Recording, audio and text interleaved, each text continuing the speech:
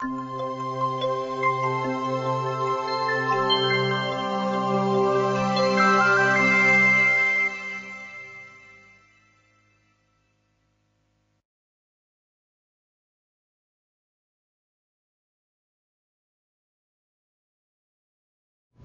I'm Mike Matray, and I'm the host of Healthcare Matters, where the legal and medical fields come together to discuss healthcare matters.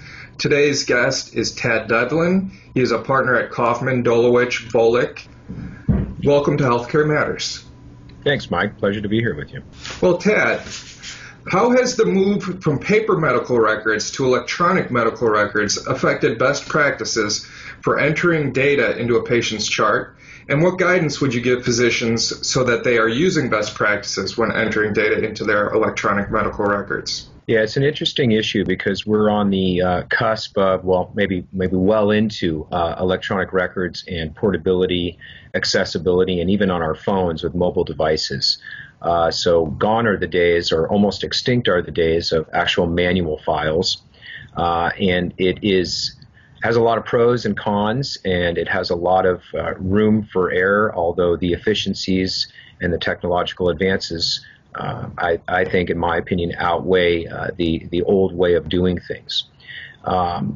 Best practices in the old days, if you will, involved ensuring timely reporting, accurate record keeping for the medical files, and hopefully contemporaneous reporting, but there was typically a disconnect, and if you've ever reviewed some doctor notes, you know it can be difficult, if not almost impossible, to read and understand what they're writing. And also you've got a challenge because if the doctor is no longer available to testify, to explain the records, it's going to be difficult for anybody to do so. Now, and previously we had a nice chain of custody with medical records, assuming folks were adhering to best practices, and so anybody who entered a log entry note or wrote up a medical file note, they put either their initials or their identifying information in there.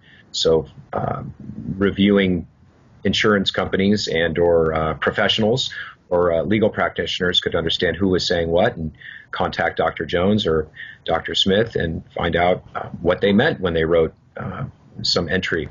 Now we've got the electronic data entry, and we have electronic databases both internally and externally, and it's a bit of a challenge with the old guard, if you will, or the pre-text and the pre-phone at your fingertips generation, and the new modern method of entering data and speaking.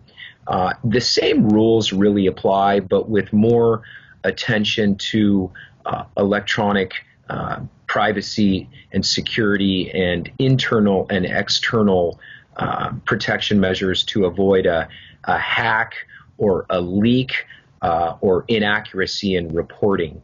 So I think that a blend between best practices from the old day, if you will, and the new day, and proper training and kind of internal securities and safeguards, and doctors have continuing education requirements, and technological advances and data entry are certainly on there, including, of course, under HIPAA privacy to ensure accuracy, privacy, and security in the reporting. So hopefully we're going to have a more, and I think we will, have a more efficient method of recordation and sharing and use.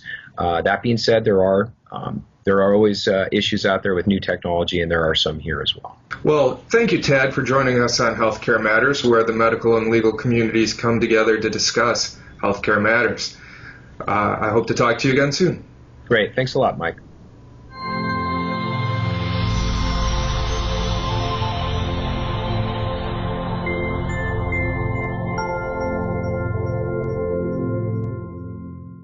A recent RAND Corp American Medical Society study called for a complete design overhaul of electronic medical records to improve their usability. If you had the opportunity to advise an EMR vendor, how would you recommend that they redesign the products? What changes would most benefit the defensibility of a malpractice claim?